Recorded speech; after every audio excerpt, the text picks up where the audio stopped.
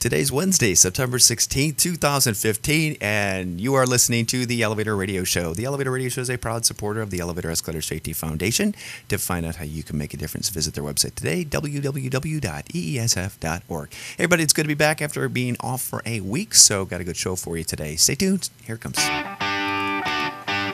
You're tuned in to the Elevator Radio Show, a weekly program dedicated to covering news and information on elevators, escalators, and moving walkways. Produced in the wee hours of the morning, a new show is uploaded every Wednesday, sometimes even before you get out of bed.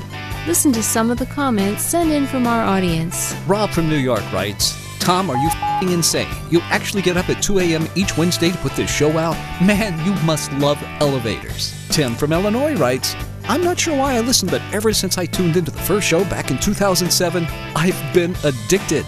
Matt in Texas writes, I like your safety messages, Tom. It's important to remember them each and every day. And he also adds, when am I going to win the monthly prize pack giveaway? Ron from California sent this in. Despite your inability to pronounce words in the English language, I tune in each week and am glad that you offer this service to the industry. It's better than Google News alerts. Sarah from Washington writes, love the show, Tom, and look forward to it each week. I'm glad I signed up for the newsletter. You provide a valuable resource for the industry, not only for North America, but worldwide. Enjoy the show. And now, here's your sleep-deprived host, Tom Seibert. Thank you. Thank you, everybody. Yes, it is good to be here. Very good to be here. Almost wasn't here this morning. Well, actually, I was here this morning. It wasn't nothing earth-shattering happened on the way into to work or to do the show. But oh man, Windows 10. How many of you out there have downloaded the latest upgrade? Yeah, me. And at first I liked it, but I didn't do that. I didn't go through and try to test everything before doing the show. And I'm like, wait a minute, I don't hear anything. So I had to reset everything up, which is okay, but it's just a pain in the butt, if you know what I mean. So anyway, it's good to be here. Last week, I do apologize. I did not get a chance to post show notes or get a show out. My trip to much longer than I was hoping it was going to take, so just didn't have energy to do that after a long trip in and then early morning.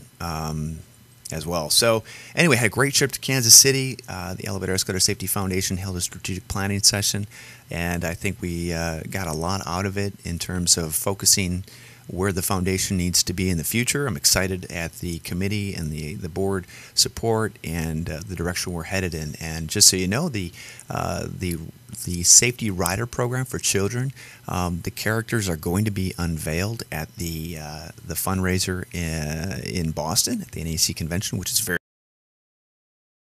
very exciting. And for some reason, if you are getting the audio dropping out on this, I have no idea why that's happening, but I have a feeling it is linked to Windows 10. So you are not imagining things if for some reason it's like stopping and then starting, stopping, whatever. So I'll see if I can't get that figured out after the show. Anyway, back to the Elevator Escalator Safety Foundation. There are some pretty not graphic, but important stories to cover on the show today that will make you realize why the Elevator Escalator Safety Foundation should be the foremost news source and resource for elevator and escalator safety.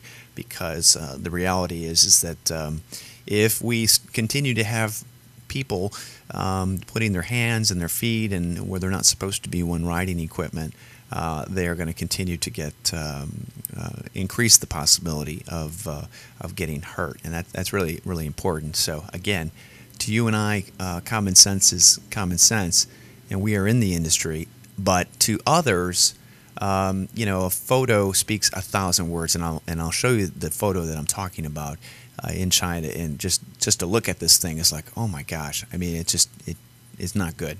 So anyway, but it's good to be here. I will be back next Wednesday, regular show, all that good stuff. Yeah, got a good show. So stay tuned. We'll get right into it. Grab something to drink or eat, whatever, and we'll have you out of here in no time. So up next, we'll get right into the news. As always, send your comments to elevatorradioshow@gmail.com. Haven't had a chance to tie into those or get into those lately, but I will, I'll get into them after the show today and respond to those that have sent me emails. And again, if you want to send something anonymously, easy to do. Just send it and then address it to as Homer Simpson or whatever, and And there we go. And we'll get that to you. Well, I'll get it out there without. So anyway, I do not know what's going on with the audio. It's enough to just drive me absolutely batty. So anyway, up next is the news. Let this week's news stories give you a lift on what's happening in the vertical transportation arena. Each news segment is organically dug and fresh with news stories of the week. Got lift? If not, stay tuned. All right, so if you're watching the video in the very poor resolution on YouTube or just listening to the audio and going through the links, hopefully by the time you're looking at this web post, the spacing between all the article links will be gone and we'll have an image up there. I don't know what's going on this morning, but between Windows 10 being updated and, I don't know, WordPress, something's going on in the world and I don't know what it is. So hopefully I can get through all this without it being too much of an annoyance. So anyway, up next, first news article of the show, another toddler gets arm stuck in escalator, and this is in China again. 3-year-old girl gets arm stuck in a supermarket escalator, and it's really unfortunate. But scroll down to the second picture, and what you'll find is an awful image. And there should never be any reason to have any part of your hand, finger, arm, head, foot, I mean, I can understand, but by the edge of the escalator. I mean, I'm not sure what the conditions of this were, but this is awful. And you wouldn't see these graphic images posted on a United States or North American website. But I can't tell you how much this hits home. Again, no reason ever to have fingers, hands, arms down on the escalator stair tread where your feet are supposed to go. Granted, this was a 3-year-old. Still, it's terrible. I hope she's going to be okay. Remember, promote safety whenever you can. You are in the industry. And make sure everybody knows this because it is not common sense. Just go to your local mall and look at how people ride escalators. It's insane. Again, next article link shows another photo of that. And just as a reminder, fingers, hands, toes, arms should never be by the escalator step ever. It's just common sense. And so that's really important. CRIEnglish.com has a translation. Shopping mall puts posters on escalators to avail safety fears after a string of freak accidents. These are not freak accidents. These are accidents where user error, is the number one issue, other than the woman falling. That's not user error. The woman falling through the escalator, plate. That's a little different.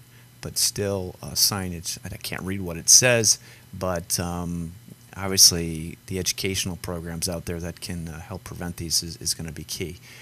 Standing still effective way, this is the obvious.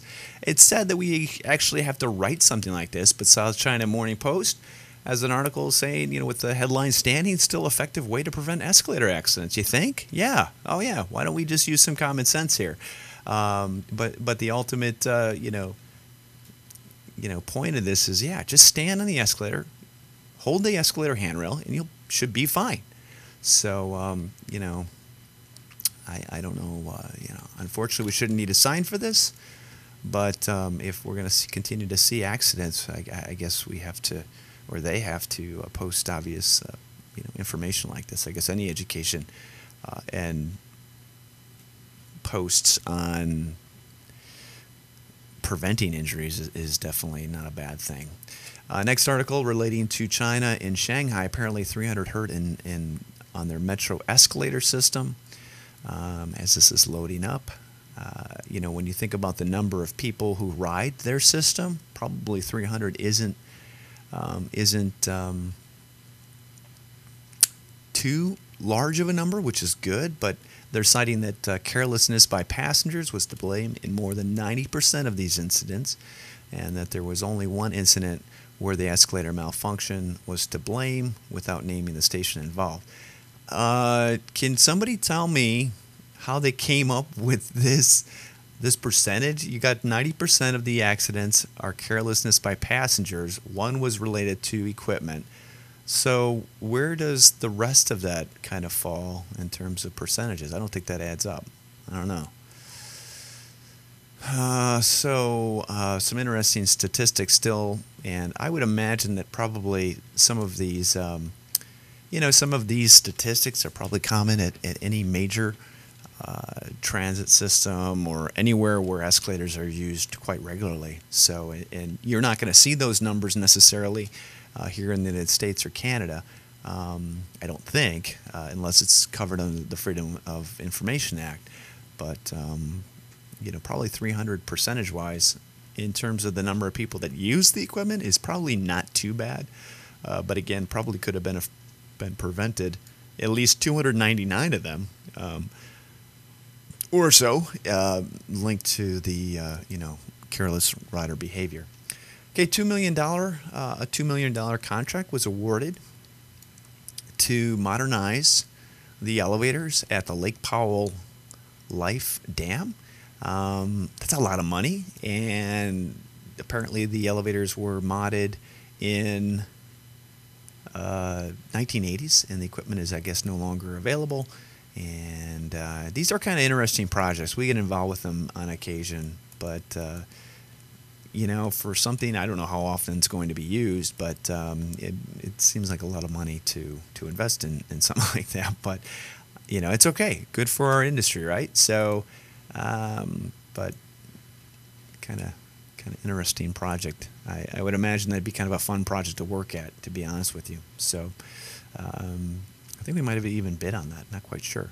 Okay, cool article coming from the Wall Street Journal. Elevators elevate German city's image. It's pretty cool. Officials roll out red carpet for ThyssenKrupp to build a test facility.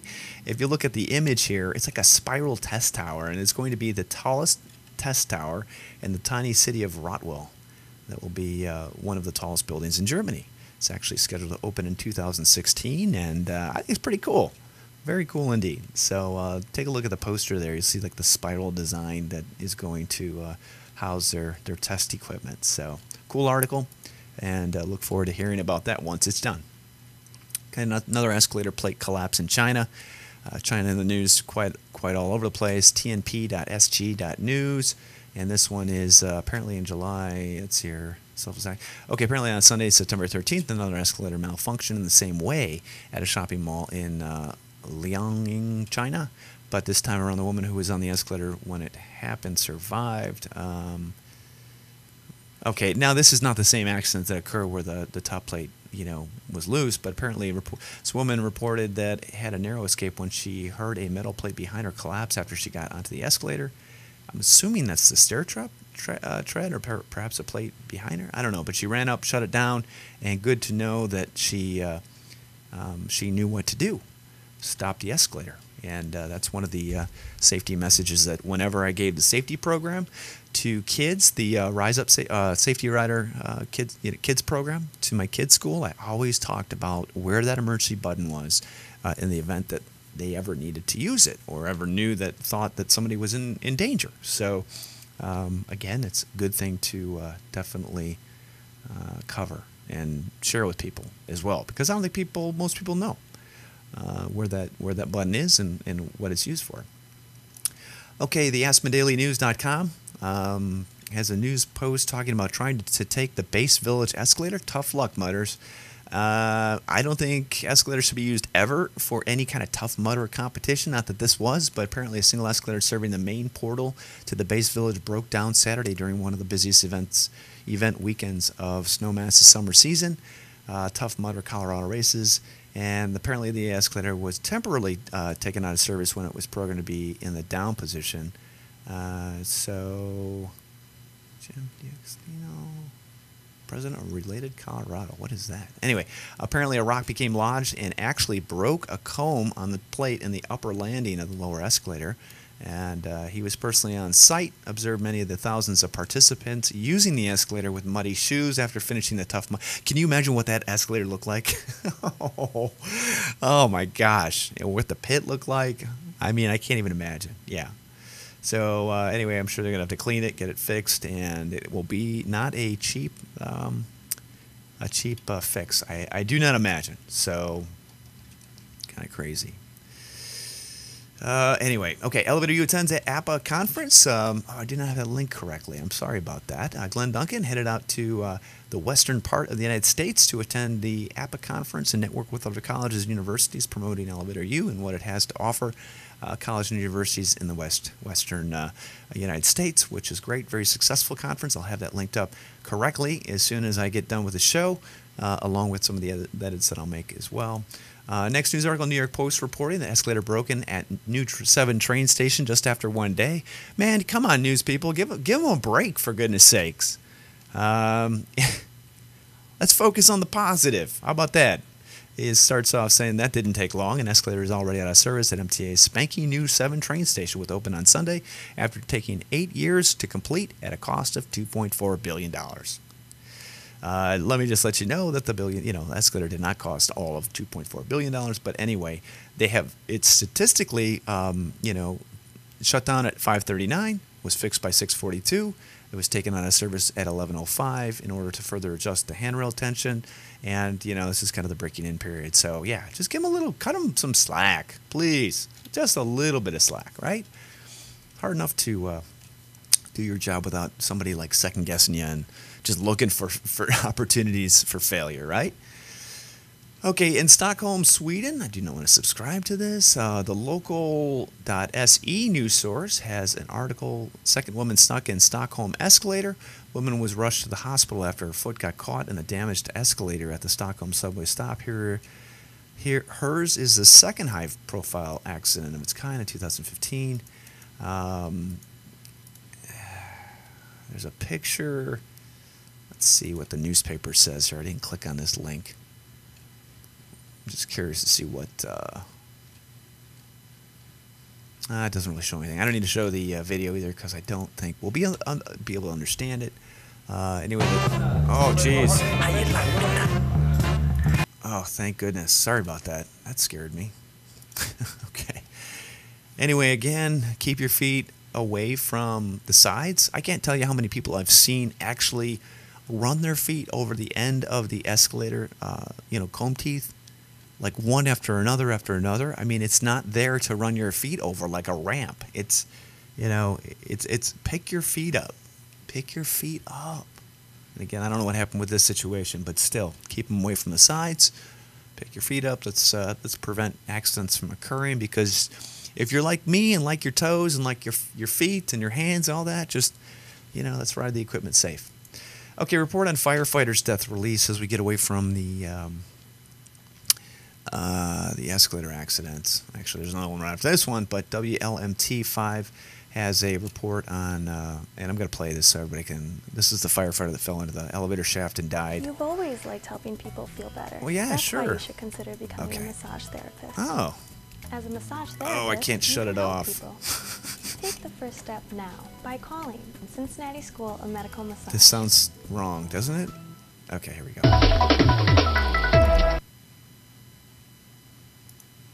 So tonight, new details coming out nearly 6 months after firefighter Daryl Gordon died in the line of duty. And today, a preliminary report explained the series of problems that led to his death. WLWT News 5's Brian Hamrick is live for us downtown with the new findings tonight. Brian. Yeah, Cherie, well, it's a compelling report released here at City Hall today. And for the first time, it details what went wrong. It began as a routine fire. It was a foggy, misty morning. But as a new report reveals, this one was in a building with a secret, which turned deadly. We have a firefighter down. Extremely difficult, extremely difficult. For most firefighters, myself included, this was the worst day of their career.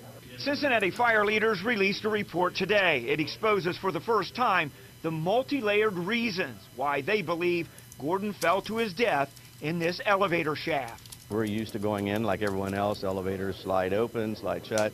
You come to a door like that, you would think it's, as we've heard described, it was either a broom closet or, it could be an apartment. Who knows what could have been there. At the center of it all is this door. It looks like it could go to a utility closet. It's actually the door to the elevator shaft. Doesn't look like a utility door. 6:10 a.m. in the closet. stairwell, Gordon and his crew of 4 meet another team of firefighters. They're with a baby and an adult leaving the 5th floor. By 6:11, Gordon's team splits up on the search for victims. One of the team finds the door to the shaft and marks it, seen here. Gordon is not with them. At 6:12, Gordon, moving alone, approaches the door in the smoky, dark hallway, opens it, and falls 22 to 23 feet. We believe he did not see the marking. That was probably due to the heavy to moderate smoke conditions on the floor. And then there's this. The door was supposed to lock when the elevator was on another floor. The locking mechanism did not work the way that it was designed to work. A preliminary report that's also an anatomy of a tragedy. Yeah, it's terrible. I mean, obviously, we don't want to see any firefighters, anybody die in a firefighting type accident. And why that door was not able to be locked or shut, I don't know. I'm assuming they'll find more information will be released, maybe not. If you click on the article link, you'll actually see the actual report, which doesn't really go into a whole lot more depth, other than it cites the elevator company, manufacturer, when it was installed, and the fact the door lock didn't keep the door locked. But again, I'm sure the attorneys are going to grab a hold of this and then just get their claws into whatever they can to figure out what happened. And unfortunately, we'll never know what did happen or why the door was unlocked and any of that stuff. So it's really too bad. JamaicaPlayNews.com. Good Samaritan uses pocket knife to free woman caught in escalator. Apparently, a woman was caught in an escalator with her long skirt. This one kind of shocked me because when's the last time you saw a woman wearing a long skirt? If you have kids in high school, you know exactly what I'm talking about. But I'm glad she was okay. I'm glad somebody was around to give her a hand with that. Obviously, kind of scary. Could have ended a lot worse. Next news article, elevator door safety. Sensors fail to avert some accidents. I can't imagine this actually being correct. JapanNews.com reporting, just mentioning some accidents that occurred that the reversing edge or revert door infrared device did not sense, which is a little scary because the reality is that those, the newer door edges really should sense anything, dog leash, whatever. And for that not to occur is kind of scary. So, there's some horrific, but again, some of them were from older, 1991, 2006. I mean, dog leashes. It's just, you read these and you're like, oh my gosh, this is scary. So, again, just being aware of where your dog's at, where the leash is at, your bag that you're holding, just make sure that you're all together when getting inside the elevator, outside. I mean, you're talking about a kid who had a jump rope that was strangled after apparently part of it was caught outside the elevator, or they were inside and just pulled up, and it's awful, just awful. So, it shouldn't be like that at all. So, anyway, Elevator World Unplugged has a kind of a funny blog post where Billboard magazine came out and said, "What song would you want to hear if you're stuck in an elevator?" And this is a pretty cool piece with some famous stars and musicians and stuff like that. So, watch the video at your leisure. If you want to. If you do not, okay, let me just back up. Buffalo News has a recap of what the big articles were September 3rd back in 1915, and if you kind of remember, well, you don't remember, nobody remembers 1915, but back in the day things were a little bit more loosey-goosey in terms of safety, how we built buildings, all that stuff. And so one of the articles from here, the front page news was a bunch of horrific elevator accidents where back in the day it wasn't uncommon to find an elevator that didn't have walls. So we've come a long way, obviously, in safety with the safety code, and thank goodness for all of that. Not to say we still have equipment out there from 1950 running, which isn't any, well, how should I put this? Does not have the same safety features as something that of today would have. So kind of scary. Another Elevator World Unplugged blog post talking about the future and how scientists estimate that by 2030, the number of people living in cities will rise 30% to 5 billion. We can't spread out unless we go off planet, so we must go up. This is from Risha Sturgeon. This is a quote from her, Risha Sturgeon Hendrick, Elevator World, July 2015. And you know what? This is true. You know, you can't expect the number of, the population to go up unless we go up without housing them. Obviously, when you fly across the great country of the United States or Canada, North America, lots of open land out there, although not necessarily jobs that we can put a whole bunch of people in and actually, sustain the same level as you might in New York or somewhere else. But it's a cool blog post, got some great looking images and illustrations. Encourage you to get that, check that out, and visit their website as well. In the last news article, if you're looking for educational credit for continuing education, CEUs, or encourage you to get hooked up with NASA International. They've got some seminars coming up. They got a QAI training course in Baltimore, September 21st to 25th. In Iowa, they've got a code update September 22nd. They're doing a lot of great things. So if you need education or continuing education units, please check this stuff out. If you're in the Midwest, Wisconsin Elevator Symposium is coming up October 22nd to 23rd, and I'm hoping to get to that. A lot of other things going on. Make sure you bookmark their website so that you can kind of stay attuned to what's going on there. So anyway, well, that's going to do it for the show, everybody. Hopefully I didn't blast your ears off. Hopefully I can get everything taken care of on the website. And next week's show might go a little bit smoother. Only time will tell. So as always, thanks for tuning in today. Greatly appreciate that. And as always, if you found some value in the program, you want to share an article with some friends and family or whatever, just say, hey, I heard this on the Elevator Radio Show. Greatly appreciate you doing so. And they'll ask you, what the hell's that? And then you can tell them, yeah, this crazy dude in Chicago gets up at like 2 o'clock in the morning every Wednesday and compiles a whole bunch of news articles and then throws them up online for the world to check out. And that's probably the best way of describing it. So anyway, I hope everybody has a great, safe rest of the week, a great weekend, and you're enjoying the Indian summer that you're having right now. We will talk to you next Wednesday. Again, take care, be safe, and bye-bye.